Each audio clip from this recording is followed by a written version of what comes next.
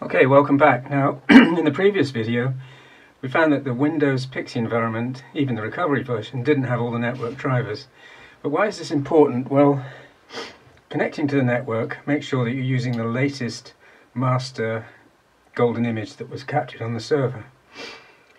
See the earlier videos about that. Booting from the network and then connecting back to the server to do the install, everything's fine. Boot from a USB, which may be necessary for some systems that don't have a network interface. Still need to call home and check the USB has got the latest image, because it only takes one cumulative update to slow the imaging to a crawl. In this part, we're going to collect the drivers, then make them available in Windows PXE by using DISM to load them, to add them. And we'll check that they load properly. I'm going to start the get drivers script. It's a bit anticlimactic. There it goes. As it goes through all the drivers, we'll just pause the video here. Okay, so that's it finished. So now we can have a look and see what it's actually created in drivers. Yeah, and it's a whole load of cat files, imp files, with the actual drivers and a few extraneous ones there. Okay, so now we're going to add these drivers into the image using DISM again. So DISM,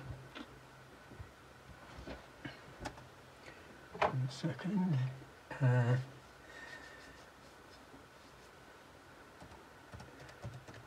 So the image is still temp.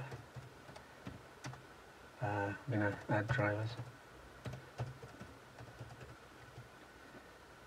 which is singular.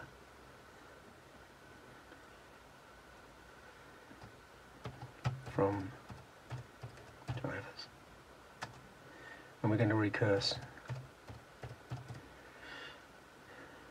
Now there is the option force unsigned here, which would be great if it worked, but frankly it doesn't. As I say, all the drivers have to be signed. If anybody can find out how to get Windows PE working with unsigned drivers, I'd be really interested, and please put it in the comments below the video. Anyway, we'll just load the drivers.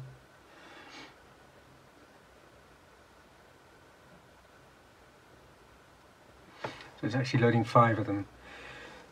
Yeah, so there was a lot more than 5. I don't know if you can remember, it's about 51. But it couldn't use a lot of them, 46 of them. Okay. So just seeing as it's only 5 isn't going to take too long.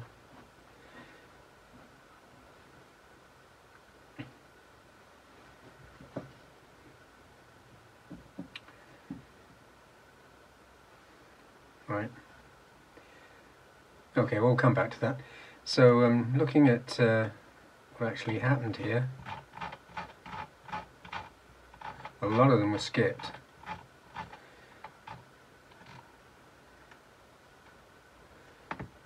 Now the first one, sorry about that.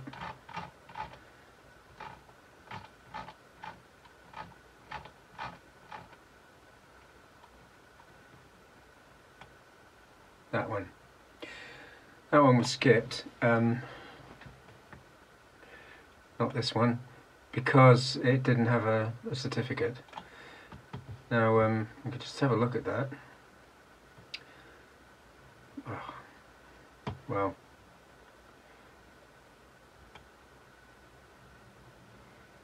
no, I'll tell you what.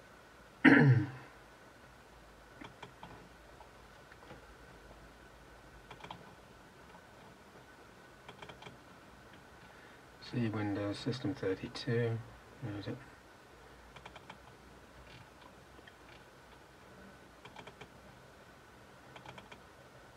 And it's Basename. Okay, so it doesn't have a cat file, it's not signed. We have a look at the INF file. You can see it's used in an awful lot of places. So what we're going to have to do is actually, whoa, Panasonic, you name it. So what we're going to have to do is actually get the driver from the network and install that one. As I say, if anybody can figure out how to get unsigned drivers loaded, that would be great. You wouldn't have to. What I've had to do is go and collect drivers like this from the network and add them using DISM. The final thing to do is, when you've loaded all the drivers, is to recreate the boot file, and you do that again with DISM. And I'm going to unmount the image. The mount dir. Oops. Temp. It remembers the fact that it's boot file, and we have to commit to actually do it, and then it just writes the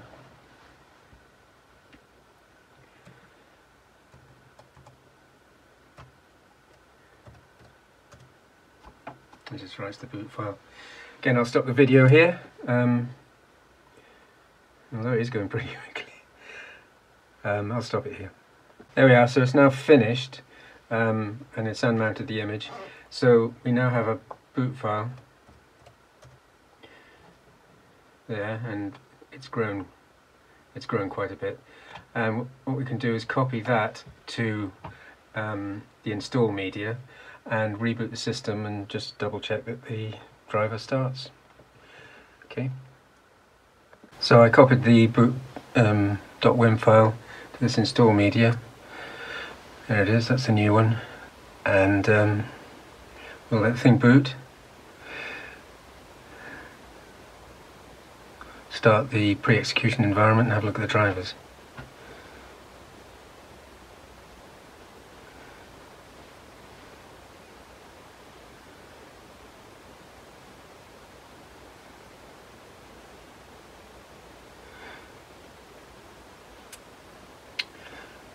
Okay, so